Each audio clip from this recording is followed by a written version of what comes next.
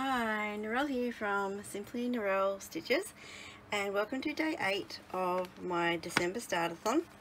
This was yesterday's pick. Beautiful, beautiful kit.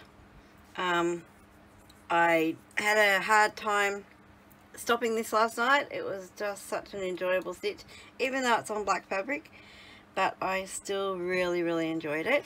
And this is what I got done. Doesn't seem like much. No, it's around the wrong way. Hang on, that way. So I'm working on the bottom left section. So I started, this is the middle obviously, and I started this section here. So I've done that bit there and the start of this butterfly here, half that butterfly there. So yeah, it's really pretty. I don't think it'll take a long time to do because I've done what, a quarter of that, nearly a quarter. If I finish that butterfly, that's like a quarter of that square already. So this border might take a while. It's got a bit of gold thread in there as well. So, and lots of French knots I noticed. So the little yellow, I don't know if you can see the little yellow spots here, they're all French knots.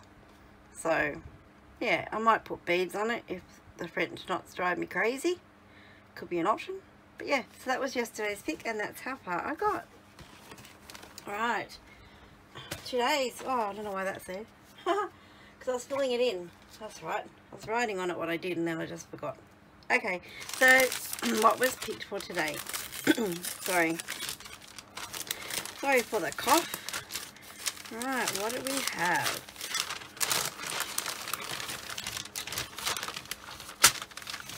Always one part of the wrapping paper that does not want to come unstuck every single day. Alright, what's in here? Sneaky peek. Oh yes, a Jeanette Douglas Blooming Bouquets number 6 Hopeful. I don't have all these. I think it might be the only one I have actually. And when I bought it, I'm pretty sure it was a D-Stash group again, I loved the floral border. I went, oh yes, love that, gotta have that. And didn't realise that there's a whole series of them. So eventually I will get the others. I was going to open that then. That's not a wise idea, is it? Because that will be the pattern. Oh, and I already have all the threads in there. And I've got some fabric picked. Fancy fabric. Fallen Leaves is the name. 32 count Belfast linen. So this is another pattern that I gave, or I told Carolyn from A Stitch in Time in Hobart that I wanted to stitch, match me a fabric, and that's what she matched me with. So that's really pretty, that fabric. And that is a pattern. I cannot wait to get started on this tonight. Yay! So that was today's pick, December 8.